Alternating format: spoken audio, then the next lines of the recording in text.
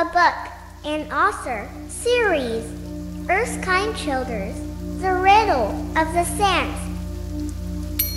Erskine Childers, 1870 to 1922, was an Irish author and politician.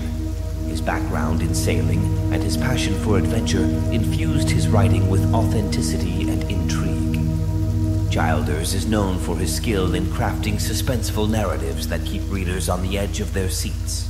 The Riddle of the Sands, published in 1903, is Erskine Childers' most acclaimed work.